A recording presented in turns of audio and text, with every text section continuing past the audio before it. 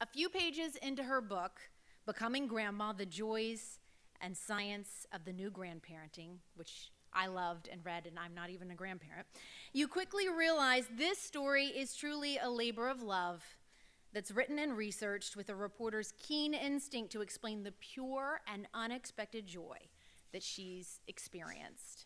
And tonight we are honored and thrilled to have Lesley here to tell us more about her process and the story behind the story. Ladies and gentlemen, please help me welcome Lesley Stahl. Thank you all very much for coming. My name is Laura Kovacs. It is my honor to talk to you tonight. Jessica mentioned your towering career, but tonight we are going to start with grandparenting.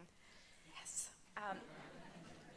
One of the most beautiful sections in the book, I think, is how you described the first moment you held your oldest granddaughter, Jordan. Would you talk a little bit about that? Oh, yeah. My first grandchild. You know, I'm sure, how many grandparents here? Oh, look. All right. So you know. I'd been told, as we all had been, that there is nothing better in life than having a grandchild. Then it was my turn. I get there, the baby's born, I finally get my turn, and my daughter wouldn't give up her baby. Finally, it was my turn. And when I held her, I was hit with an astonishing, deep, never felt before euphoria that just took me, my whole body. And every time I held her, it came back. And I didn't know what it was. I thought it was wonderful, but I didn't know what it was. So when somebody asked me to write the book, it wasn't really my idea. I thought one of the things I would try and find out was, one, does that happen to all grandmothers? And does it happen to grandfathers? And then, what is it? So that was really the starting point of the book. What was I going to investigate? And the first investigation was the sort of biochemistry of being a grandparent. And it was a different feeling than when you first held your daughter. Oh, totally different. When we first hold our children, we love, it's an intense love, but we know from day one that we have the responsibility of whipping them into shape, of protecting them, so that our love is not unfettered. It is kind of complicated by these responsibilities. Grandparents don't have that. We love purely. We love 100%. And what I found out through the biochemistry angle was that like our children, like the mother of the baby, grandparents, our brains are also rewired. We start secreting a hormone called oxytocin, which physically binds us to the baby. We are transformed. It's not an accident, I don't think, that virtually every grandparent who may have been highly critical of their own child, may have been strict with their own child, turns into a total mushball. I mean, that child is loved without, we can't criticize. You know, something just goes wrong in us. We can't do it. We don't see any reason to criticize them. And we seem to have the word no completely disabled. They want something, the word yes comes out, that's it. So why does it happen to all of us? It happens to all of us. So something very universal and physical happens. And it's all nice for us. In fact, the subtitle of the book is The Joy and Science of the New Grandmothering. What was the most surprising scientific fact you uncovered? Well, the most surprising biochemical fact that I learned is that the pathway in us, the wiring, the neurons within us for romantic love is exactly the same as for baby love. So when grandparents talk about, falling madly in love, which we say about our grandchildren, I fell madly in love. I heard it over and over. I was head over heels over that baby. We use the language of romantic love because it's the same. And the only difference is that with your grandchild, it doesn't fade. And it stays. And it stays up there. But it is the same pathway. I found that fascinating. Is there something unique about the grandparent-grandchild relationship, or is this a role that anyone can fill? I'm asking about surrogate grandparents and step-grandparents. Well, the first reason I agreed to write the book and wanted to write the book was to find out the physicality of my emotions. The second reason was, and the reason I thought this could fill a whole book as opposed to like a little essay, was because I'm in a ladies' lunch group in New York. And there are 6 of us, and 4 are step-grandmothers. And my girlfriends had their one of them had her step-granddaughter at virtually the same time I had my first grandchild. And we spoke about it in exactly the same language. She went through the same exact bonding, physical, deep loving bonding that I did. Exactly the same. Same language, we were on the same exact wavelength. So I wanted to write about step-grandparenting for that reason. I mean, it was in my head from the first time I sat down to write. The other thing I found out, that surrogate grandparenting is let me take a step back. Grandparenting, taking care of your own grandchild, and there have been studies, it's been documented, makes you healthier, fends off dementia, if you can believe it, lifts depression, and just generally makes us happy. Well, surrogate grandparenting does the same thing. Now, I'm not talking about the chemical bonding, because usually when you surrogate grandparent, the children are older. But you can have that same sense of fresh new life, new purpose, and loving, deep, unconditional loving. If you take care of another kid who may not have a grandparent or whose grandparent lives far away. One of the most surprising things from my perspective in the book was this feeling you describe, and a lot of your friends and the people you talk to echo this feeling of being on eggshells around your daughter. Yeah. It's surprising to me. I have a baby, and there's no one in the world I would trust more than my mom, right, or my mother-in-law, for that matter. And yet it seems to be a universal feeling. Pretty universal, not 100%. But we baby boomer grandparents, we are being so careful. We do not want them to be irritated by us. We do not want them saying, stop telling me how to raise my own child. We don't want them saying, don't come next weekend. So we are just watching it every minute of the day, biting our tongue, lest our own children say, you can't come next weekend, I can't stand it. Or we've upset the daughter-in-law. We've upset the daughter-in-law. That's the worst thing that can happen to grandparents. So we know how careful we have to be. When that baby's born, we know it, that the balance of power in the family has instantly shifted. And they now have the key to what we want more than anything on earth, which is those babies. We want those babies. And so at least this is what I found in my interviewing. And I feel it myself. I know I happen to have been there with my daughter and her children and her husband live in Los Angeles and I live in New York. But we happened to be there when they decided they were going to sleep train. Now, I didn't do that with my child. That's another thing. We didn't do that, and you turned out okay. Never. Doesn't cry. So I'm there. This is an amazing story. I'm there, and we're sleep training, which means that you just let the kid cry. Oh, my God. I thought someone was pouring acid up and down my arms. I couldn't stand it.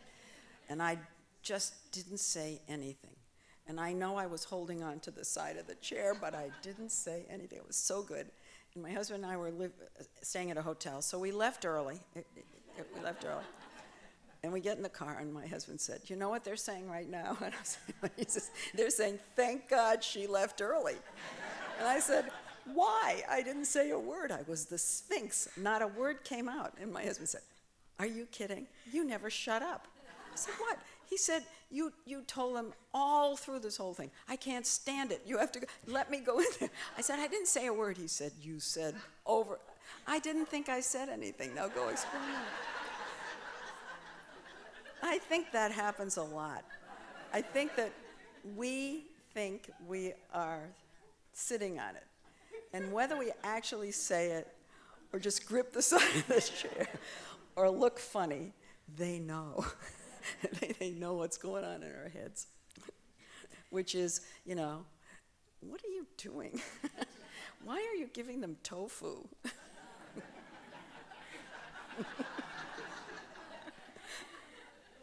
You describe a very sensitive and very candid conversation with your daughter's mother-in-law, your granddaughter's other grandmother. Right. What was that like? Oh, my God.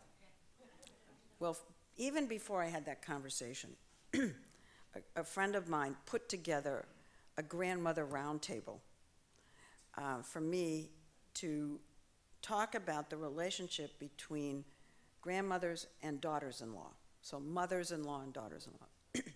And it turned out to be quite amusing. And I basically put the transcript in the book because it was funny. And not funny,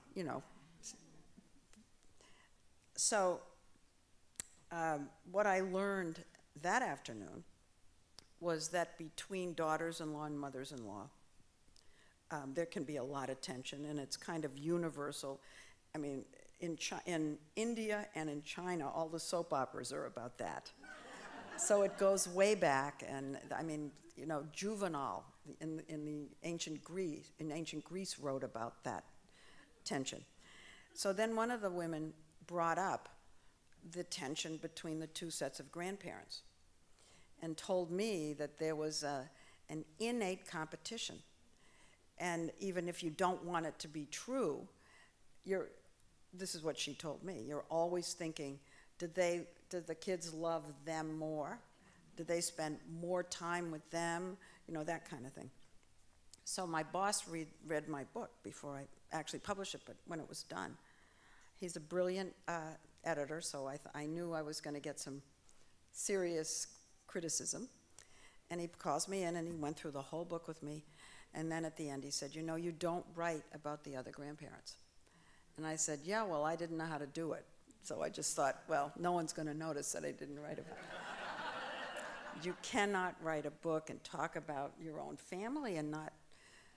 I said, I don't know how to do it. I've tried. It's not as if I didn't try. He said, "You know what? Why don't you call her up and interview her?"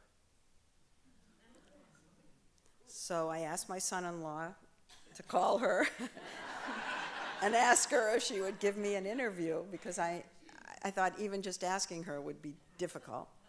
And it's not as if we don't get along. We get along great. It's just that there was some kind of barrier between us. So he said she'd be happy to be interviewed. So I called her up, and I interviewed her. I don't want to say everything because I want you to read the book. But I asked her the first question I asked her was if she thought it was harder to be the paternal grandmother, if it was harder to be the mother of the father. And long pause, and she said, "Yes." And it went from there. I mean, it is without question the most difficult interview I've ever done. And, I know you watch 60 Minutes, so you know that this is saying a lot. It's really, really hard. But she was unbelievably honest with me. And, by the way, the air was completely cleared, and we are like that now. We just spent a couple of days together.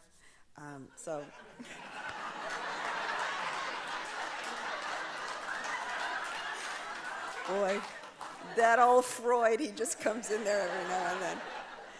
But it did clear the air, and if you're having that tension, I recommend an interview. You end this book with basically a call to arms to become more involved. Why is this such an important message? Well, I met a woman who is the Dean of Public Health at Columbia University Medical School. And she spends her time thinking about what she calls the 30th of our lives. So she said the first 30 years, we educate ourselves. The middle 30 years, we make money, we raise our children. And then there are these added 30 years that mankind didn't have before, because we're going to live into our 90s and our hundreds. So we retire 30 more years, then what? And society hasn't talked about that, hasn't planned for it. People aren't even maybe thinking about it very much. So I decided that in the call to arms, that people should begin thinking about using those extra years to spend with your grandchildren.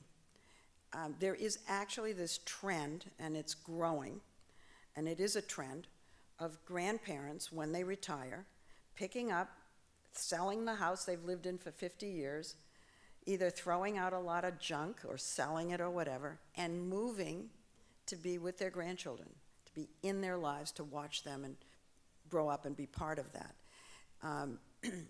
And it is really good for the children. They need their grandparents. You know, humankind, society has always been built around the fact that grandparents live with the family. You go back to the caveman. Both parents went out and hunted. The man and the woman hunted. And grandma stayed home to raise the kids, to take care of the kids. There's something, I don't know if any of you have heard about it, but there's something called the grandmother hypothesis. And this is some of the science I came upon in researching the book. You know, most other animals die when they can no longer reproduce. It's Darwinian. You know, if they can't reproduce, all they're doing is taking food from other people in the family. And go to almost any other animal except whales and elephants and us. We are the only creatures that have menopause and live beyond our reproductive years. Why? Well, apparently, according to the hypothesis, with humans anyway, grandma stayed home and took care of the babies. And when she did, the babies had a much higher chance of surviving and a much higher chance of being healthy. And the parents could go out and do what they had to do. And this was more or less the case, the way society was ordered until the Industrial Revolution. We all lived together, and grandma and grandpa helped raise the children until urbanization came along and the multi-generational family split up.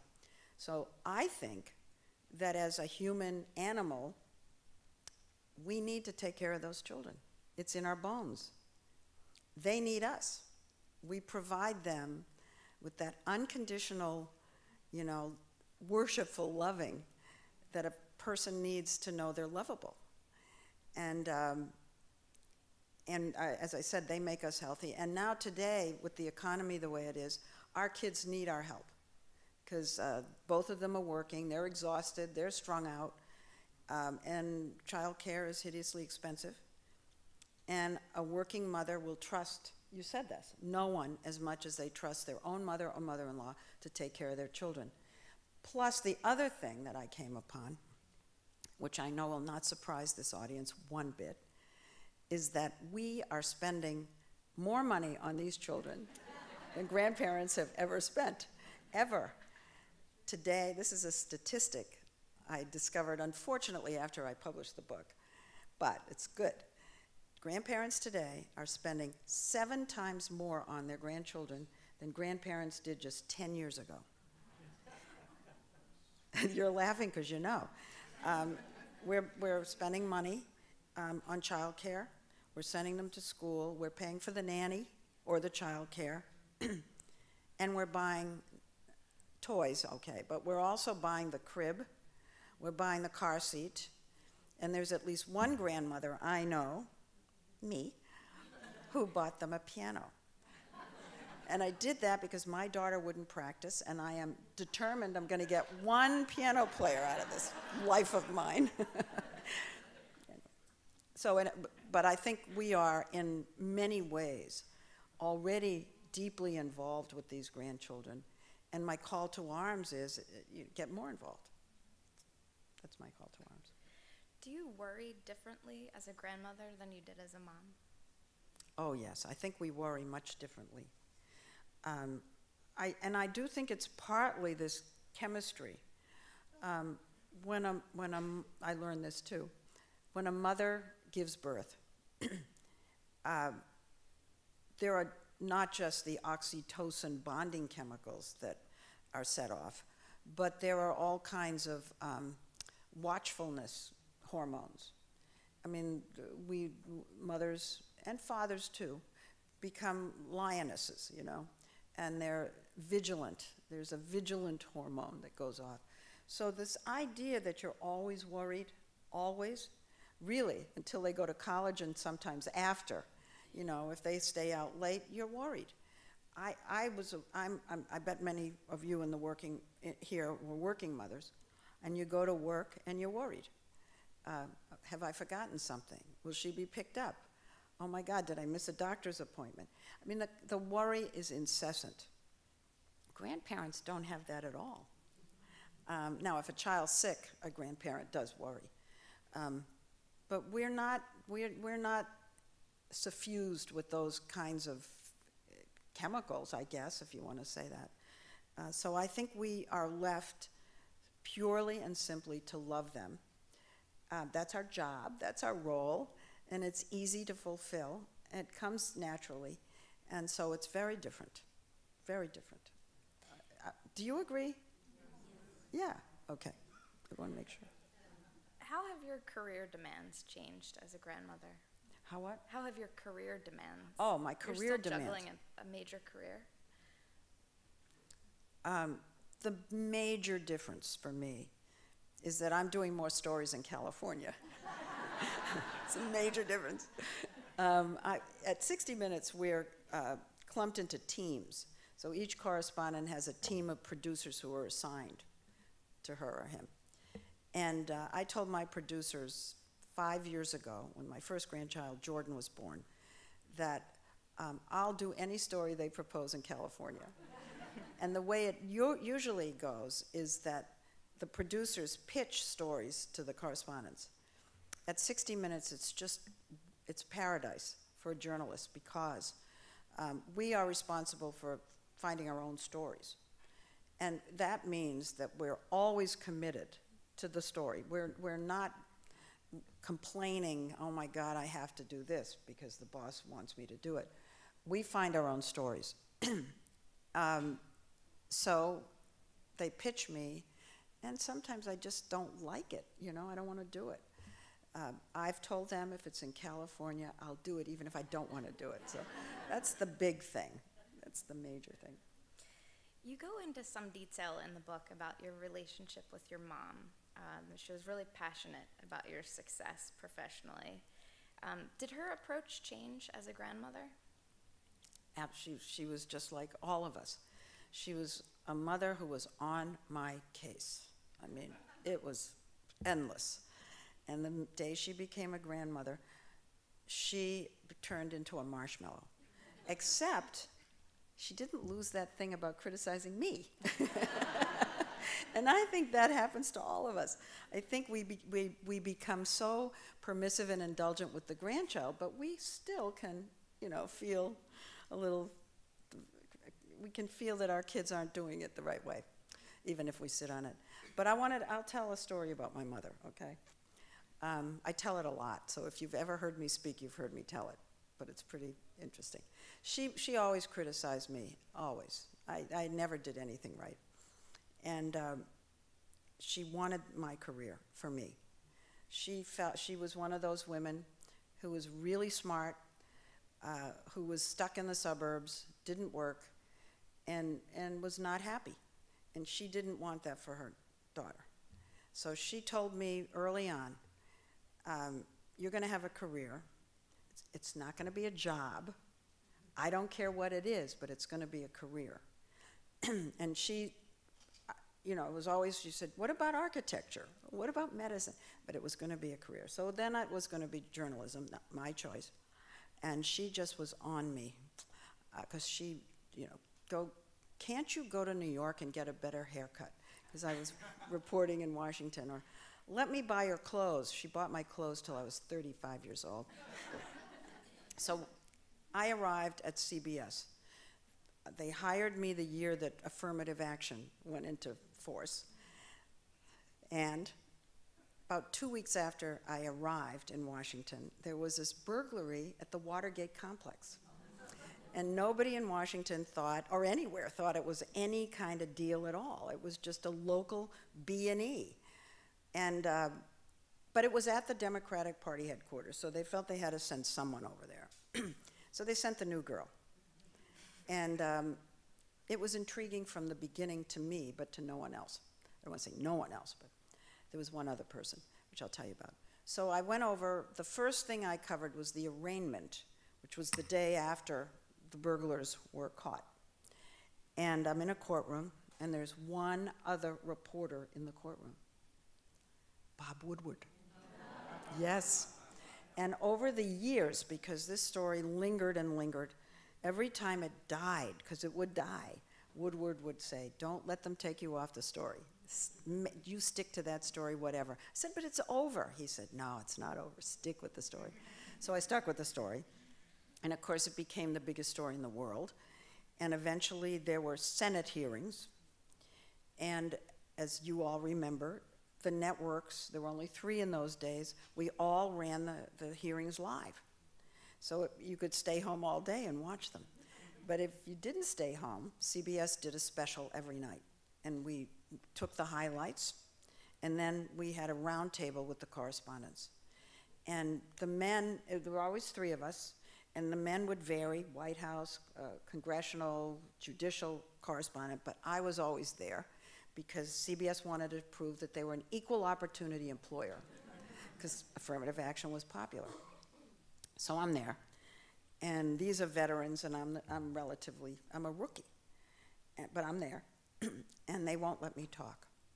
So whatever, we had a moderator who'd ask a question, and they'd argue, they'd fight, and then the next question, they'd fight. And I had this disembodied, but don't you think, well, I agree, and they never let me say anything, till finally, I mean, maybe a full week later, the bosses call us in, and they say, you know, we're flooded with phone calls and telegrams and letters, you know, pre-email, people thinking that you guys are being rude to Lesley because you won't let her talk.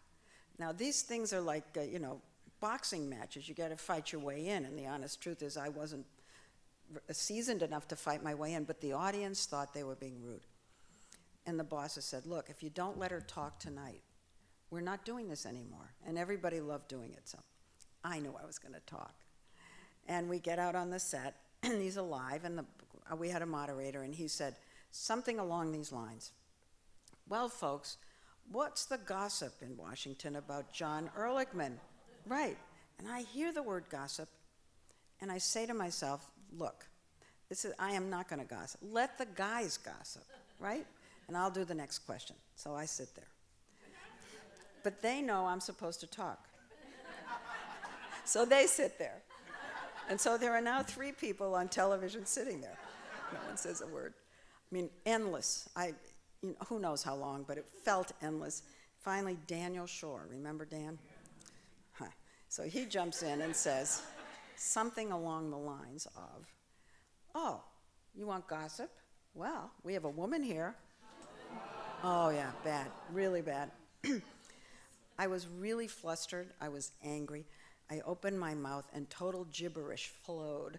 Nothing parsed. John Ehrlichman never came up. I've read the transcripts, it's humiliating. I stopped talking in the middle of a sentence because I just wound down. It was horrible. I ran upstairs and I called home, and my father answered the phone. And I said, Dad, you have to help me write my letter of resignation. I'm going home, I'm going to sit in the closet. I'm never going to be seen again. This was so bad. Oh my God, I want to die. My father said, being a father, oh, come on, you were great. You were terrific. You were so smart. I said, Dad, I was a disaster. And if you can't be honest with me, put Mother on the phone. And my father said, Mother can't talk right now. She's too upset. So that was my mother. And then my daughter was born, and I watched this transformation, and it was instant. It was unbelievable. She just, you know, there's a grandmother gaze. Grandfather, too. There's a grandparent gaze. And we just look at them, and we soften, and our eyes get all crinkly, and there's nothing else going on with a grandchild. When you're a parent, you know, there's so much else going on in your head. What thread am I dropping, and so forth. You're a grandparent, there's only that, right then and there, real time, total attention. My mother had it, yeah.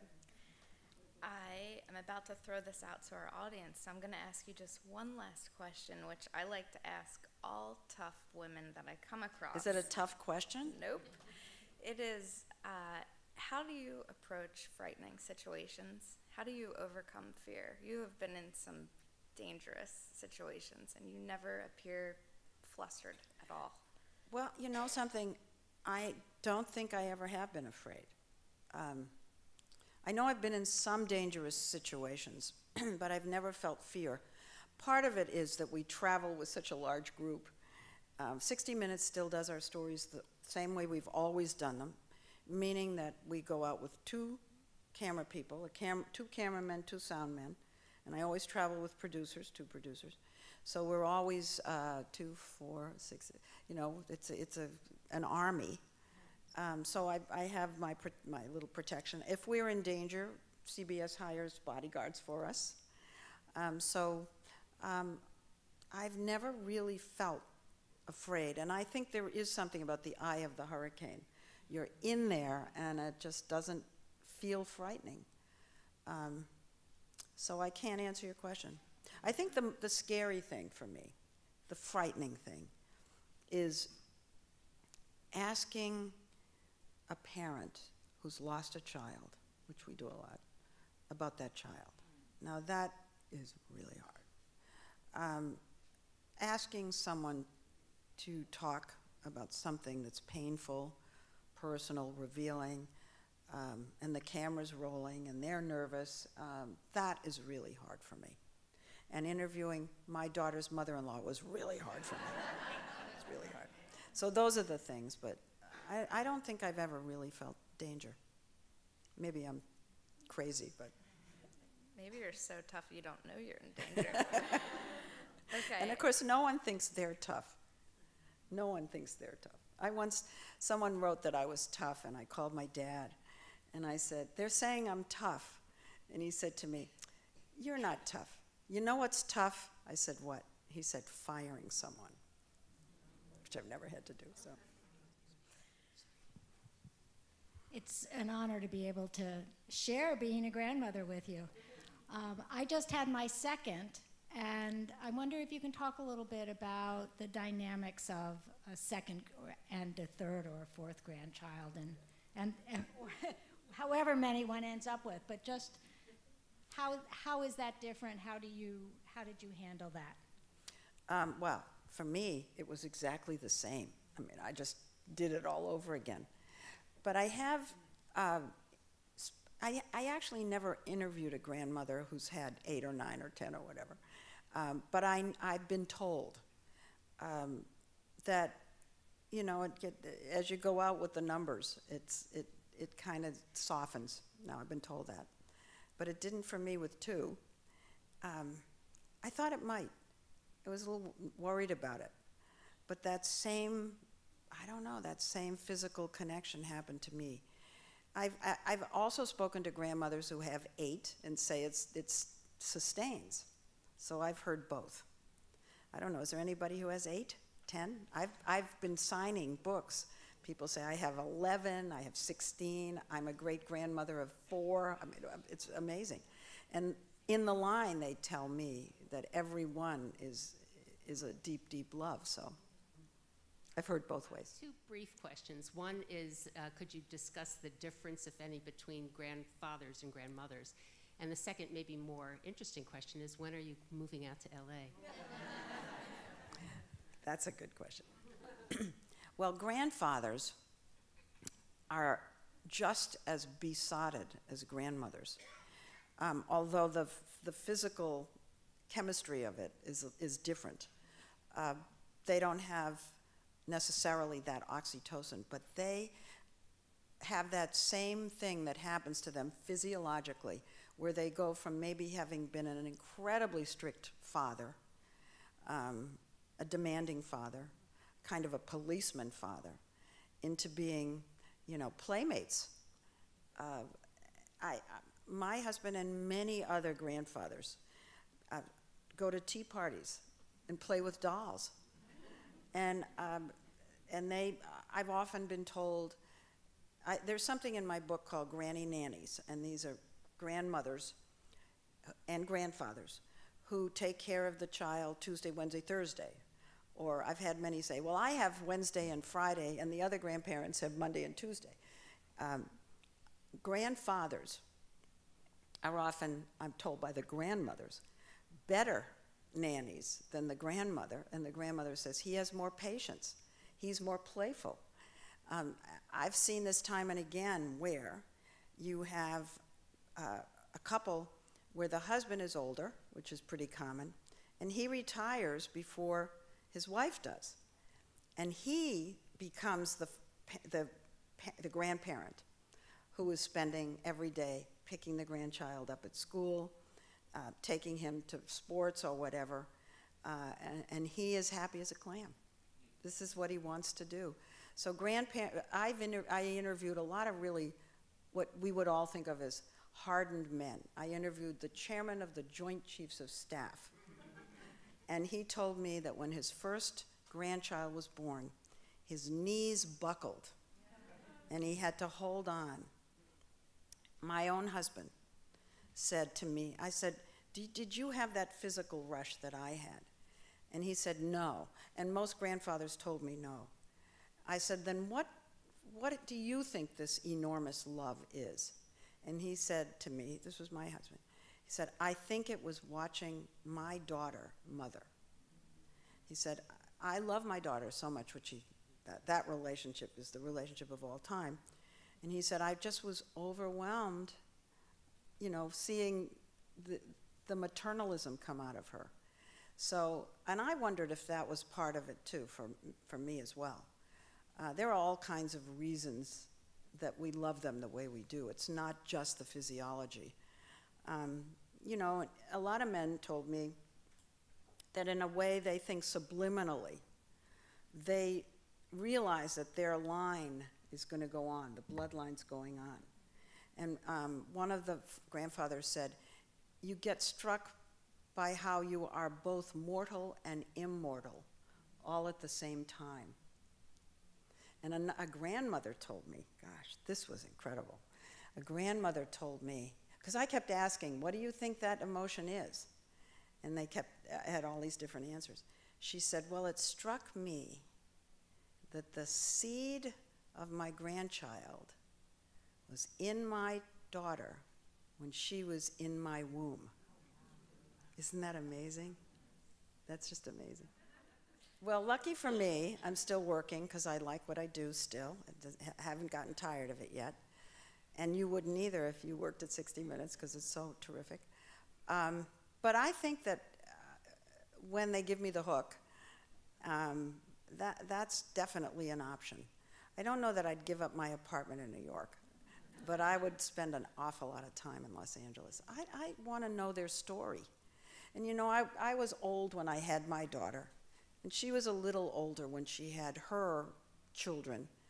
And that's a sad thing about waiting, because you begin to get a little sad that you're not going to know the story. You know, are they going to have children? Are they going to get married and be happy? You're not going to know that, though. So the answer is I'd love to spend much more time in Los Angeles, but keep my apartment in New York. Any hints for long-distance relationship building and keeping it going when you can't physically be there. All 5 of our grandchildren are not local. Let's hear it for FaceTime.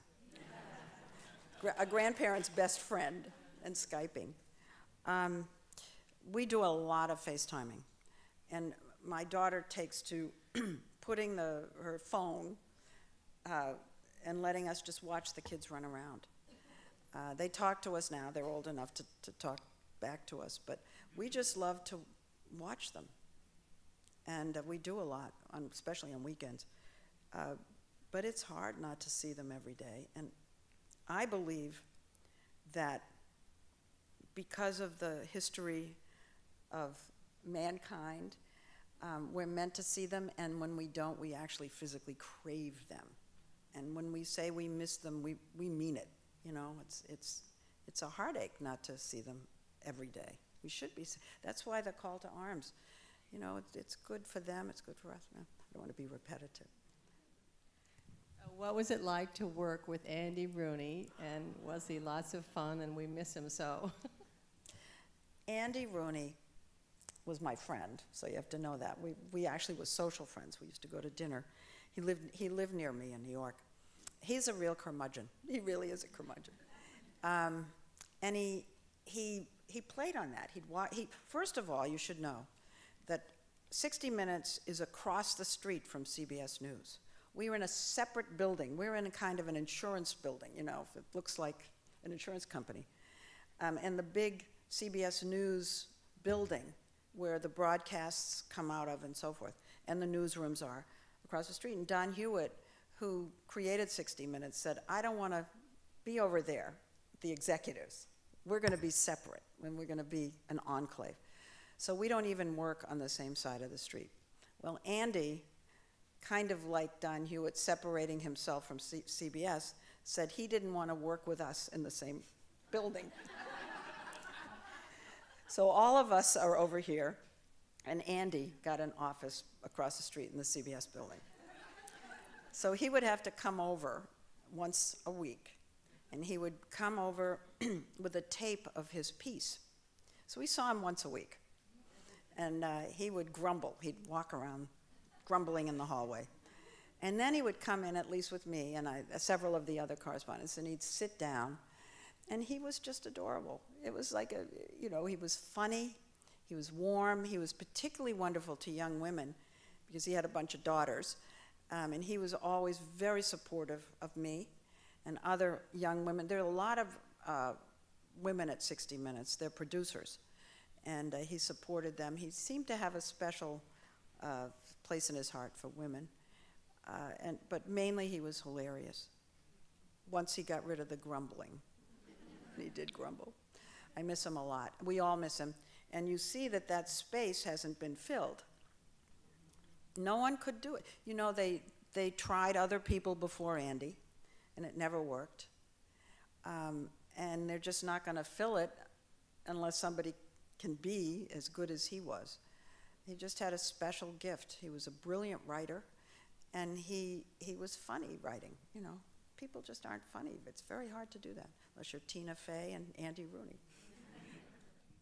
I was wondering if you're aware of any research, or you've done research, in terms of how kids report their relationship with grandparents. Yes. Kids, well, first off, kids prefer their grandparents to their parents when it comes to confiding in someone. They are more likely to turn to, if they're a young boy, to turn to their grandfather, or a young girl to their grandmother if they're having a problem. And they often say, don't tell mom, don't tell dad, but Facebook did a study or put out some statistic that kids like their grandparents much more than they like their own grandparents, you know. So, the parents, what did I say? They like their grandparents more than their own parents. So there's a kind of statistical evidence that they're more comfortable dealing with us. And the reason is that our love is unconditional. We don't criticize them, and they know whatever they tell us, we're going to say, we love you. they also need Grandpa, and this is Grandpa's job, to tell children about the history of the family, to give them a sense that they're part of something larger, and that's very important for young kids to know. And grandparents, when grandparents are in a child's life, it's said that they have more confidence, particularly grandpas. Grandpas have a huge effect on giving both boys, but also little girls, confidence. So there are all kinds of real roles that grandparents fulfill in children's lives. And it's not just when they're young. It's probably even more important when they're teenagers and they really are having problems with their friends or with their teacher or whatever it is. With all of the goodwill that seems to be most of the time for grandparents, why do you think the candidates don't play up their role as grandparents more? I don't know. Well, that's a really wonderful question. First of all, I thought that Hillary's age was going to be a huge factor in this campaign. Marco Rubio was trying to make it a factor, some of the others as well. But now we see that all the leading candidates are grandparents, and the other two are older than she is. So age seems not to be an issue anymore, suddenly. But I went up to New Hampshire a year ago, a little more than a year ago, and joined sat in on a focus group. And the pollster running it had allowed me to come to ask some questions about Hillary being a grandmother for the book. And this was a time when Scott Walker was everybody's first choice. I'm going to give you a sense of when this was. Marco Rubio was second choice. Chris Christie was on his way up. And Jeb Bush was dead last. And I think this was when we still had 15 candidates. So the pollster asked them, what one word comes to mind when I say grandmother? And the words were unbelievably wonderful. You know, warm, loving, unconditional, happiness, coziness, all these delicious words. Then I got up and I said, do you think, and it's no secret, and it wasn't then, that Hillary's negatives were really high. And she had a huge likability-ish problem. So I got up and I said, do you think, given what you've just said about grandmothers, that Hillary being a grandmother will make her more likable and soften her image? And these were self-described conservative Republicans. And a lot of them, I was really surprised, said yes, they thought it would help, as long as it didn't look as though she was exploiting the little baby. In other words, she couldn't walk around with the kid attached to her hip, you know. But short of that, it would help. So I am surprised that she doesn't talk about it more than she does. She mentions the kid, and she mentions occasionally that she's a grandmother. But, you know, given what I heard that day, and I can't believe she hasn't done her own focus groups, I don't understand why she doesn't hit it every minute at every time she speaks, but she doesn't. So I don't know. Maybe she's still afraid of the age issue, but she shouldn't be. Trump's older. 60 Minutes this season has been extraordinary. I've enjoyed it more than I think any other year. Thank you. How do we pitch you for something we think is really interesting? You're going to pitch me? Right. Here in this audience? Well, possibly, if you wish. Is that yes? Oh, okay. Well, let's ask the audience. You want it? They want it. Okay. The Reason Rally. You ever hear that? No. 4 years ago is the first time they had a Reason Rally in Washington, D.C. A what kind of rally? Reason Rally. R-E-A-S-O-N? Yes. Yeah, okay. It was the largest collection of atheists and agnostics in the world. It was rainy all day, cold all day, and 40,000 people showed up. This year they should have 100,000 if it's good weather. They have incredible entertainment, speeches, and everything. It's just something that might be interesting to cover. It is interesting. I like it. You mean do a story on the rise of people admitting they're atheists? Exactly. in the United States. For example, about 4 years ago, there wasn't a single politician that would address an atheist group.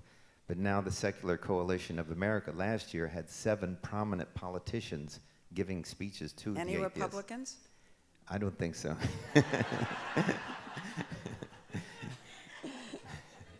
Hillary? She I don't wasn't think one of so, them. no. No, but it is interesting, the rise of people who admit that they're atheists, people who now say they're unaffiliated with a church or a synagogue or a mosque.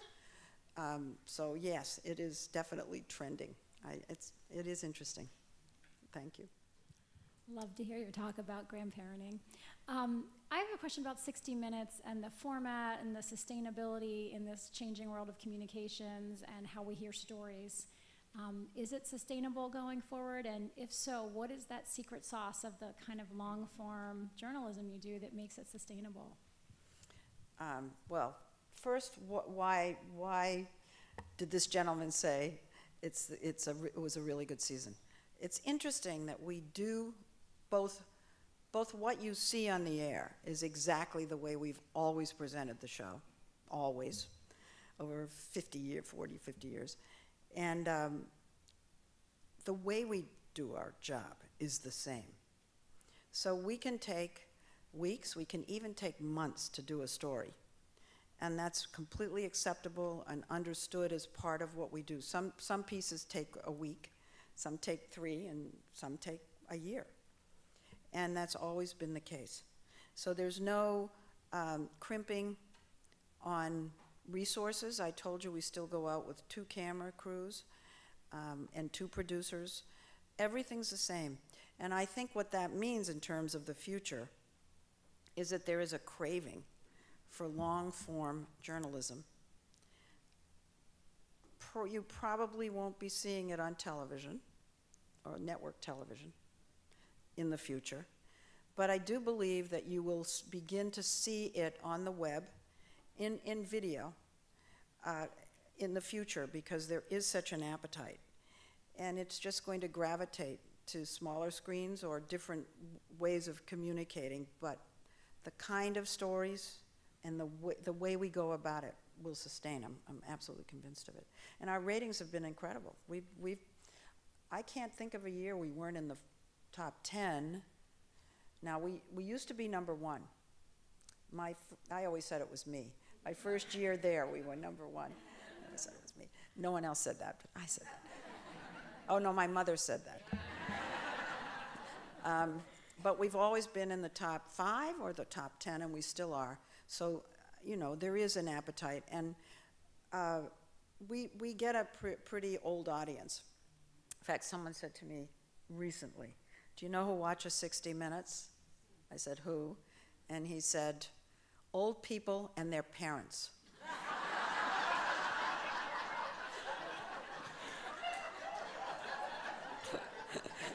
But it's actually really not true. We get a nice age spread. And I personally am convinced that there are an awful lot of really young kids who watch with their parents, but they're not counted when Nielsen goes to figure it out. They count the parents, they don't count the 10-year-olds and the 11-year-olds. And I know they're watching because kids come up to me in airports and things like that. So I just think there's an appetite. That's why it sustains. Thank you. I had a wonderful Mother's Day present, which was a tea towel from my daughter, who has 2 beautiful little girls. And the tea towel said, "Oh my God, my mother was right about everything." Needless to say, it was probably I don't know whether to fly it as a flag or hang it on the wall. You're very unique, I want you to know. I never expected it. But nonetheless, over the years, I've had conversations with her, and she's a lawyer. And she has chosen to stay home with her children while they're growing up. And part of it, I think, is because I said to her, if you're going to have them, take care of them, because you have only one chance to do it. Yeah. And if you can do it, do it. And she's doing mixed things at the same time, teaching at a law school at the same time, but she's doing it. I've gotten your book, and I've read part of it. I've given it to someone as a gift who just had a grandchild as well. And I'm going to ask you if you wouldn't mind signing it for me, because I think in a few years when she has her turn comes, I want to give her this book. She said she's becoming more like her mother. So. I wrote it as much for her as I did for you. Yes. It is a lot in there about my daughter, and it's geared to both generations. Motherhood to grandparenting and the whole trip down along the way.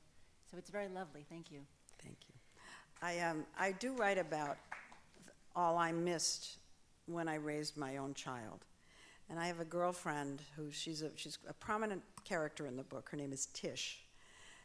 She had a huge job and was a single mother, raising 2 kids as a single mother with a big job that entailed a lot of traveling. And she just missed a lot, as I did.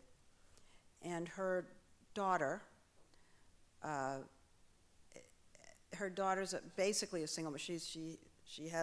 Her daughter has a wife who is sick. So her daughter is the sole breadwinner who has twins. And my friend retired and now moved to really be the nanny, full-time raising the children so that her daughter can earn the money to sustain the family. And she told me that working mothers today are like grandfathers of old.